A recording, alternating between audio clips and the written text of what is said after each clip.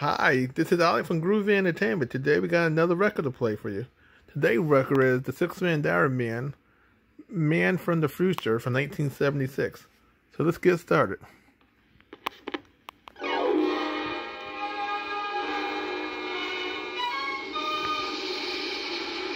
crisp autumn morning at Langley Air Force Base, where there seems to be no sign of life except for a black limousine speeding over the deserted runways. And in the back seat sits a grim General Hickman, the commanding officer of Langley. And next to him, none other than Oscar Goldman. Is the evacuation complete, General? Complete, Goldman. All my men are off the base, but I don't like it. Still, you were right. No sense risking their lives against something we don't know how to fight. Mobile home. I'll take it. Goldman here. Well, keep searching the base until you locate him. Austin hasn't checked out, so I know he's on the ground somewhere. We need him desperately. Where's the super tank now, General? Still advancing from the south gate it demolished. No about minefields or heavy artillery could even attempt it. Who would have thought an enemy tank, for God's sake, could actually be smuggled over to invade a U.S. Air Force base? It's already happened, General, and it isn't difficult to figure out what its target is. Yes, our new rocket sled installation.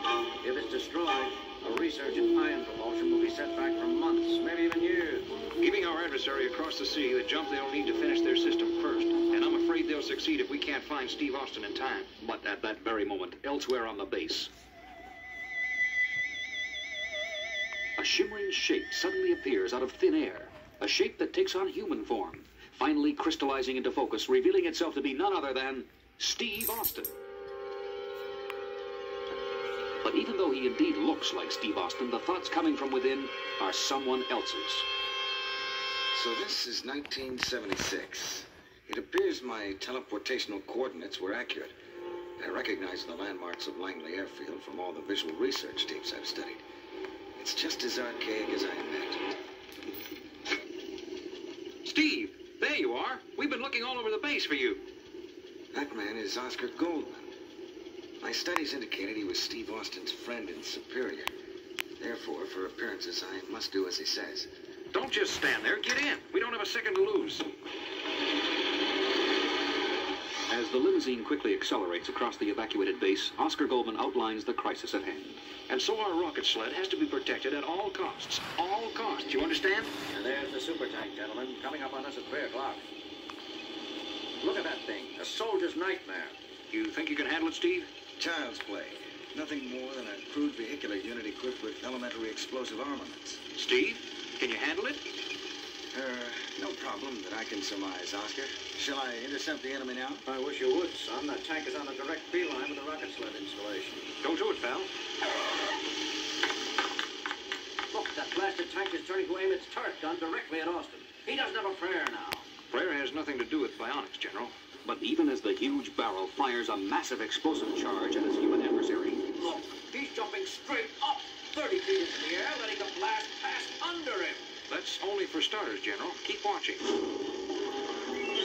Incredible. Now he's landed on top of the tank, buckling in the armor-plated roof. How's that for an encore? He's grabbed the barrel of the turret gun and is twisting it back like a giant pretzel. Goldman, I'm amazed. Everything we've said about bionics is true. but without warning, the super tank pivots and halts, while its momentum hurls its unwanted passenger to the ground. He's down. Steve! Mercilessly, the enemy turns and accelerates forward toward the sprawled fallen figure. Oh, my God. He's trying to run Austin down.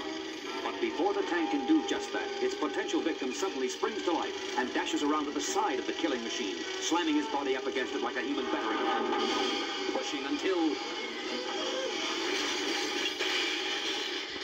I wouldn't believe it if I didn't see it. Your bionic man thinks on his feet, Goldman. A tank pushed over on its side is as helpless as a bug on its back. Then I trust you'll never have any more doubts about the $6 million we spent on Colonel Austin, will you, General? You've got my word on that, Goldman. I never saw anything like him in action. But as the limousine pulls up to the helpless tank, and Oscar and the general step out. That's odd. Where the blazes did Austin go? I want to congratulate him. Must be around somewhere. Maybe he's phoning for reinforcements. Then I'll take a look for him in that bunker. But no sooner has the general left the scene when... Oscar, what's all the commotion? There you are. What's the big idea sneaking up behind me? What are you talking about? And where did that mean-looking tank come from? Hey, pal, this is no time for a sense of humor. Do I look like I'm joking?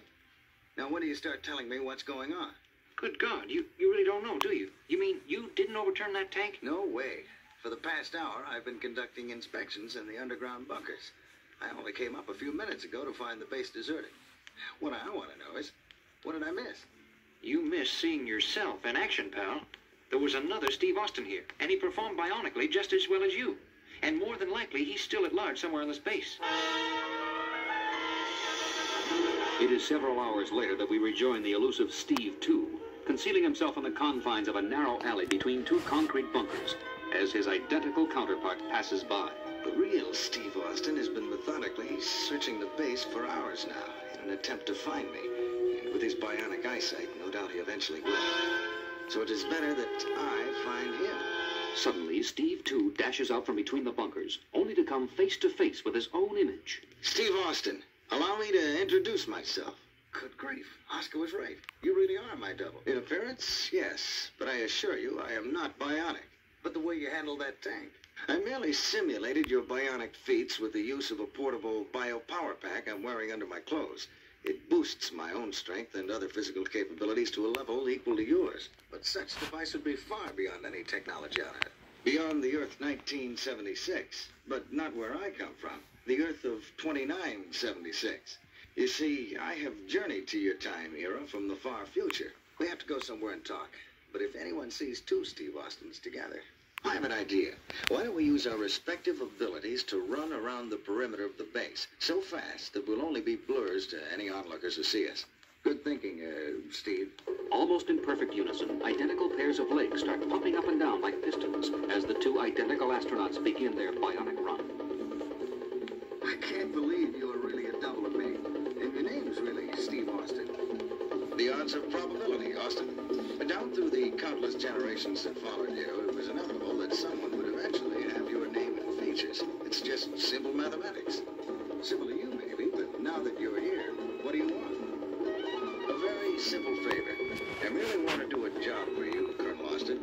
According to our historical records, you are destined to pilot your government's experimental rocket sled tomorrow. Am I correct? So far. Keep talking.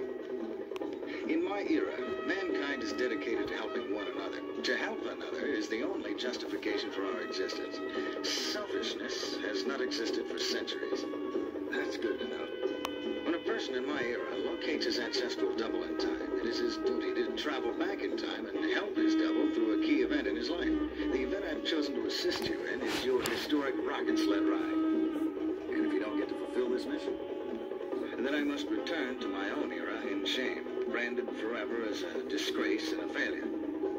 And as their blurred bionic run comes to an end in front of a large hangar at the far end of the base, I'm not due to pilot the sled until 1800 hours tomorrow. In the meantime, you can spend the night in this empty hangar. Does this mean you'll let me perform my mission and fulfill my destiny? Seems to be both of our destinies, doesn't it? I'll think it over tonight. Let you know my decision in the morning. I cannot ask you to be any fairer than that. I'll see you in the morning, then. but as the real Steve Austin leaves, he would be shocked by the grim thoughts running through his double's mind. I can only tell Steve Austin part of the truth. History decrees he will ride that sled tomorrow, but it also decrees he will perish when the sled malfunctions and explodes in use. I could not tell him that it is my duty to take his seat on that sled and die in his place. From what I've studied of my ancestral double's courageous feats, he would try and stop me from boarding this sled. And this I cannot allow. The rule of history must not be changed. The next morning, after a night of heavy deliberation, Steve Austin once again arrives at the hangar and enters. Steve 2, it's me, Austin. I've made up my mind about... With no warning at all, Steve Austin is sent reeling backward by a pair of super-strong feet that ram into his back like jet-powered pile drivers. I am sorry, Steve Austin, but regardless of what your decision was, I am the Steve Austin who is riding that sled. I say we should talk it over first. Maybe... Again, the man from the future attacks, this time swiping Steve with a clamped double fist that sends him hurtling through a wall. There must be no doubt. I am riding the sled. It is my destiny. The man from the future charges a third time, but he is totally unprepared for the bionic fist that unexpectedly lashes out into his oncoming bulk. Seizing the advantage, Steve Austin lunges forward to grapple his counterpart from the future until they've latched onto each other in a vicious struggle. So fast-moving and frantic, it is impossible to tell which Steve Austin is which.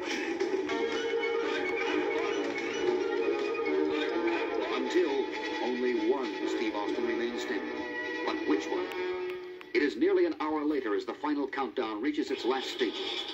And Oscar Goldman, General Hickman, and others watch the revving rocket sled from the mission control bunker. Let's hope the ion engine is functioning correctly this time. With Steve Austin at the controls, I can assure you the engine is in expert hands. After what I saw Austin do yesterday, I can't argue with that. Could I have that mic, Corporal? Thank you. Steve, I know you're not relayed to answer, but good luck. We'll see you at the end of the run.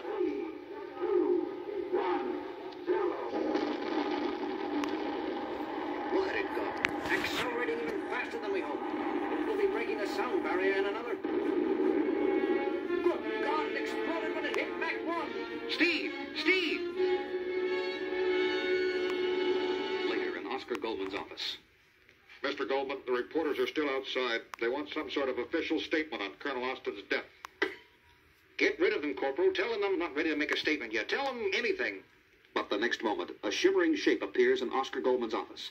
A shape that takes human form to become Steve Austin. Steve, is it really you? It's me, Oscar. Not my double from the future. I'm back. But I don't understand, pal. Back from where? We thought your body was vaporized by intense heat at the crash. It was you in the sled, wasn't it? It was me, although I had the fight of my life, keeping my double from taking my place. But how did you survive? Simple. At the last split second before the crash, I faded away because I was teleported to the future by my double superiors. You wound up in 2976? But where was the other Steve? Back in the hangar where I left him solidly unconscious. That's what surprised my rescuers in the future. They thought they were bringing back their own Steve Austin. It turned out he made a mistake. In researching my life, he read the mistaken reports of my death that the reporters filed today. Not realizing history actually decreed that I would survive. But I imagine they're telling him all that now, because he was transported back to his own era the same time they returned me to 1976. Phew. It'll take me a while to sort all that out, but the important thing is you're back, safe and sound. That's right, Oscar. Now all you've got to do is dream up a story for the reporters explaining how I miraculously survived that crash. Wait, where are you going? You've got to help. Not me, Oscar. After all my time traveling, I need a long nap. See you later, pal.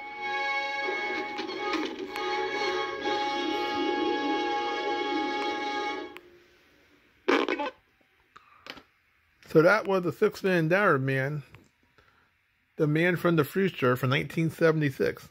So if you like, subscribe, share, and comment, and have a groovy day. We have another video coming out real soon.